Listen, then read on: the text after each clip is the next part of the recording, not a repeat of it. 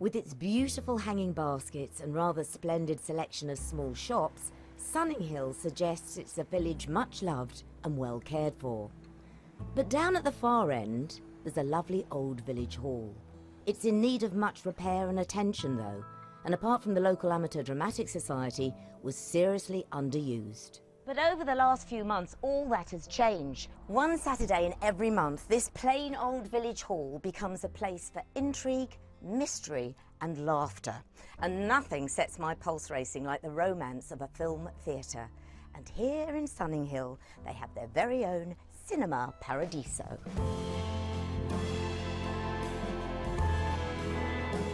A small band of dedicated locals show 4 films a day, and it was the brainchild of Jane Richardson, who lives in the village. We were looking to try and find something to raise some money for the upkeep of the hall because you know, it's been around since the beginning of 1902, and you know, there's a lot of upkeep needed, a lot of repair work and renovation needed. I knew there was a tradition of cinema in Sunninghill, and so it just seemed logical that we would go along the route of opening a cinema here, a community cinema.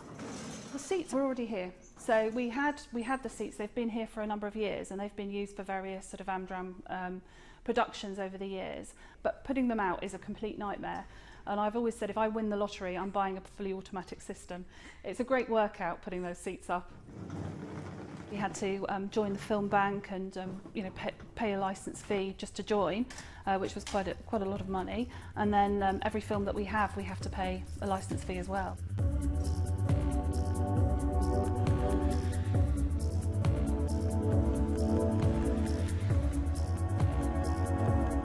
Licences, film rights and the like were all completely new to the villagers, but they soon found a man who knew exactly what to do. Neville Diamond is involved in an ever-growing community cinema movement. So Neville, how easy was it for you to start showing films here? Oh, really easy. I've been doing mobile cinema for 6 years now, and helping communities and projects run films in different places. I was a projectionist in cinema from when I left school to you know, up to about 6 years ago, and then obviously projectionists become redundant and not used because the cinema was digital. I couldn't live without being in a cinema atmosphere, so I decided that I would try to recreate, you know, the old-fashioned times.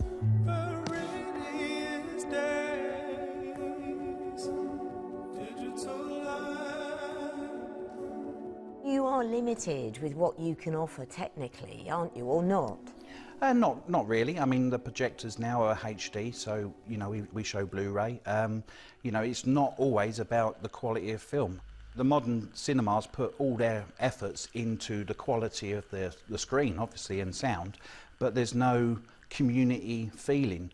You know, you can die in a cinema and no one would know you're dead until they come to clean it.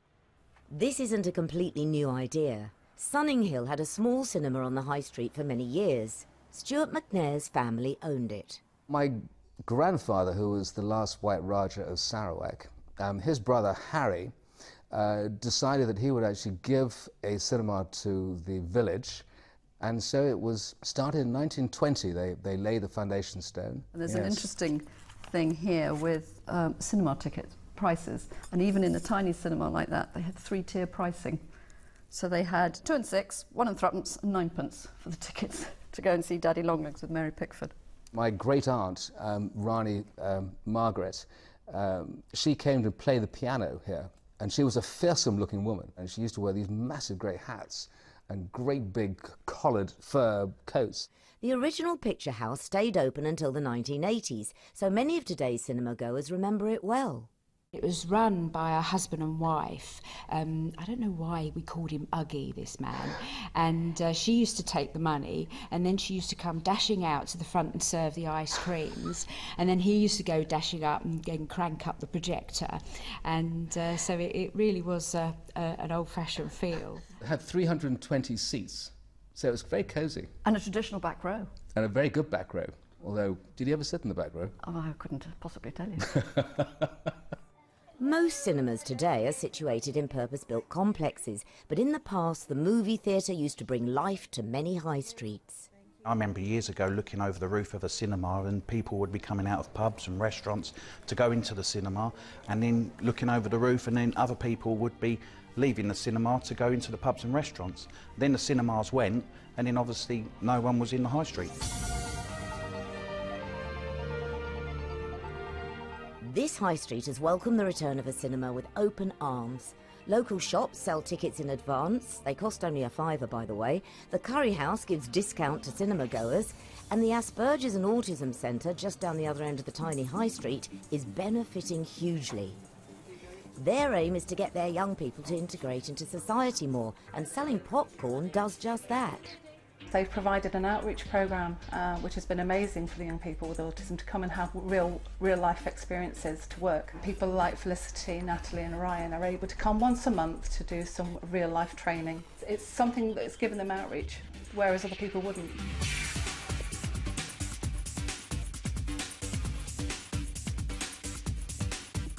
Both of us are on the spectrum for Asperger's syndrome. I serve the customers drinks, tea, coffee, snacks.